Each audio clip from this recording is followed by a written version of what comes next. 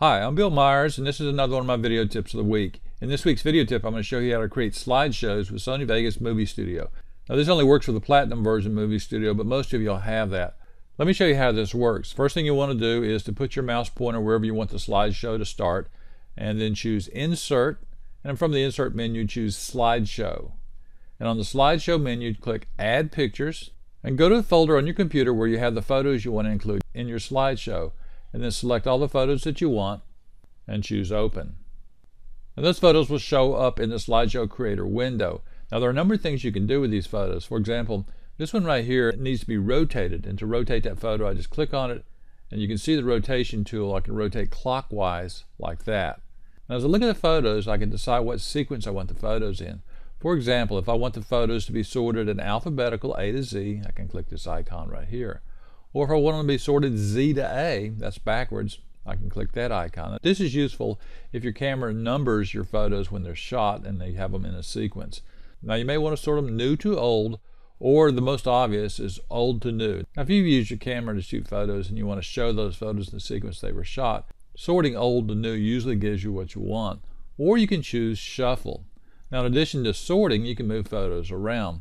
For example, if I decide that this photo right here should be somewhere else, I can scroll down my screen and drag the photo to wherever I want it. Now, if I look through here and I see photos that shouldn't be here, for example, this one looks like a duplicate, I can select that photo and choose the Delete Selected to remove that photo. So these tools allow you to rotate the photos, to sort the photos, to move them around, and to delete them. Once you have the photos in the order you want, click the Settings link and choose whether you want to start at cursor. Usually you do want to start at cursor, and then choose the duration. Now, with the duration, you can set the time per picture. Right now the default is 3 seconds. Or you can set the total length of your production. For example, if I want this production to only last 15 seconds, I could enter 15 right there. Now, this is useful if you have a music clip and you're trying to match your slideshow duration to the music clip. Now, if you're not trying to do that, 3 seconds generally works good. So you can do it either way. Now, the next step is to choose Effects. Now, effects are the transitions that appear between each photo in your slideshow. The default is random, which means it's going to create a random transition between each slide. Now, that can look okay in some projects, but in most cases, you can have a more professional look if you choose the same effect between all your slides.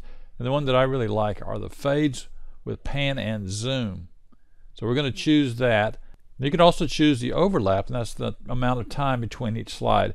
And the default is 1 second, and in most cases that's a good setting. Now that you have all these things, you click Create, and Sony Movie Studio creates the slideshow for you. Now, I generally want to put a slight fade on the beginning of my slideshow, and then to play it, I put my mouse at the beginning of the slideshow and click Play.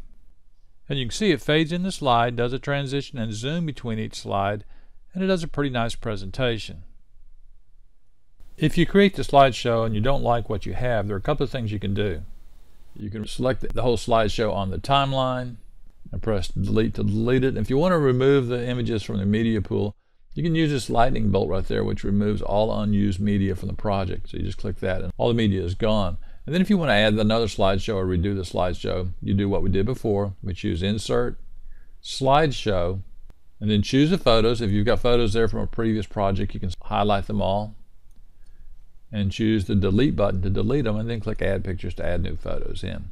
So it's pretty easy to do. This is not the only way to add a slideshow to Sony Vegas Movie Studio, but it is the easiest. Anyway, I'm Bill Myers. This has been another one of my video tips of the week. You can find more like this at my website, www.bmyers.com, and you can find even more Sony Vegas Movie Studio tips in my 101 Tips and Tricks for Sony Vegas Movie Studio, which is available at Amazon as well as my website.